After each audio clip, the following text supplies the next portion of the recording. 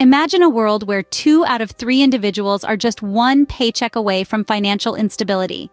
That's the reality for 65% of Americans today. Living paycheck to paycheck, they find themselves in a constant cycle of earning and spending, with little to no savings for emergencies or future goals. It's a precarious balancing act, one that leaves many on edge, worried about what might happen if they miss a paycheck or face an unexpected expense. And while it might seem like a personal issue, it's actually a societal one, affecting our economy and communities. It's a cycle we need to break, for the sake of individuals and our nation. Shorts.